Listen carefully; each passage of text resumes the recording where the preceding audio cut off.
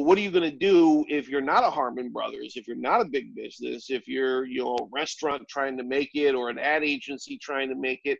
This is kind of a formula that I've come up with to allow me to create 9 videos, roughly about $100 a piece.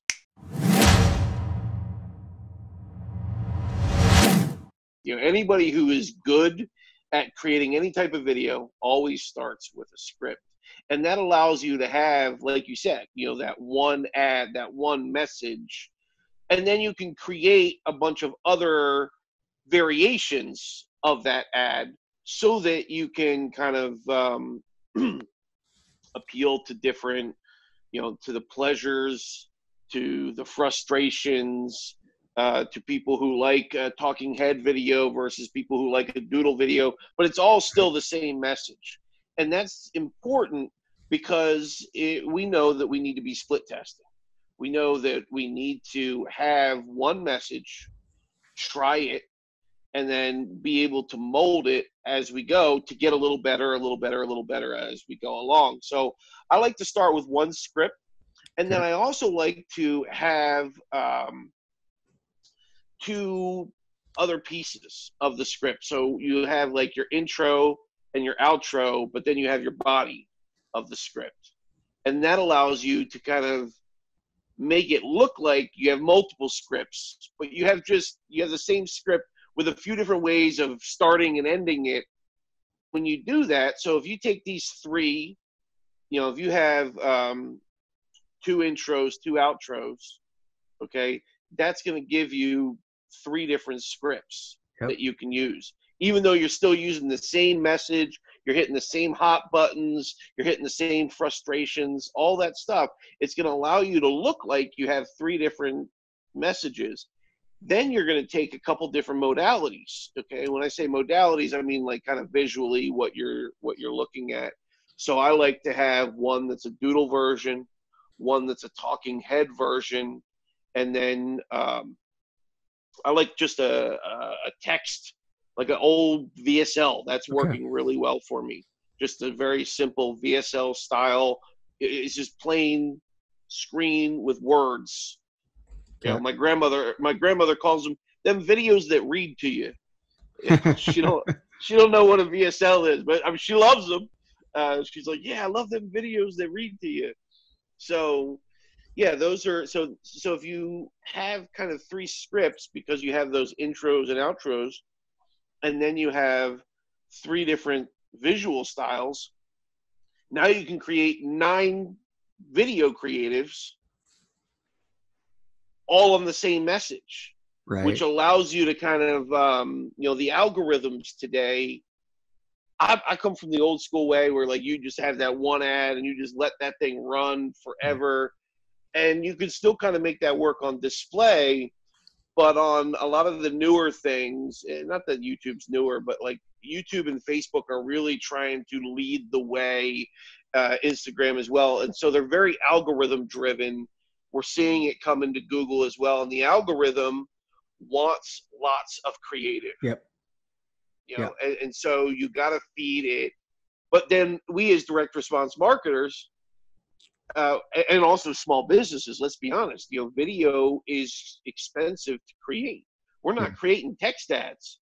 Video, even if you're doing it yourself and you learn how to do all the editing and all that stuff, it's still expensive in time. And so we as direct response marketers know that we need to be testing like one message and refining it until it's perfect.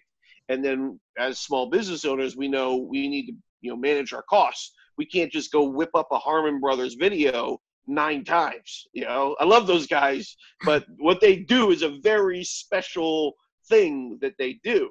It's $100,000 to $1 million to get a video produced by them now. So it's right, and that's, they're amazing, but you can't just whip 9 of them up. Right. So what are you going to do if you're not a Harmon Brothers, if you're not a big business, if you're a restaurant trying to make it or an ad agency trying to make it? This is kind of a formula that I've come up with to allow me to create 9 videos, roughly about $100 a piece. depending on time, labor, how much your guy costs you versus my guy, whatever. It's pretty cheap. You can get these videos created between 100 and 250 bucks. So here you go. You start with one script. You're going to want an outro and intro and an outro on there. So you might have one intro that leads in with humor. You might have one intro that leads in with the classic stop. If you're having this problem, I've seen your stop ad. And then you might have one that leads in with a little bit of controversy or a pattern interrupt or something like that. There was an old VSL that made millions and millions of dollars. And the way that it started was, this is a goldfish.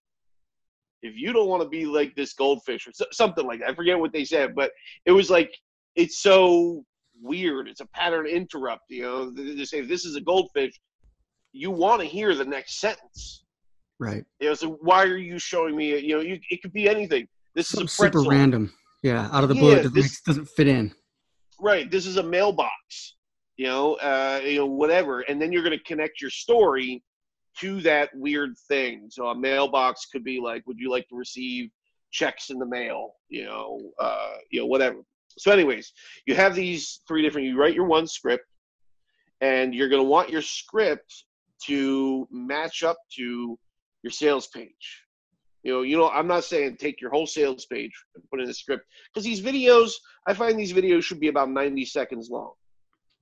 And if you're doing it right, then you have about 30 seconds to talk about the problem, about 30 seconds to agitate, like what other problems happen in your life because of this problem, and then the solution, and then you want to take them over. So you're not taking your whole sales page and bringing it over, but you want the messaging to match, because you want the scent trail, like whatever messaging you're selling them there.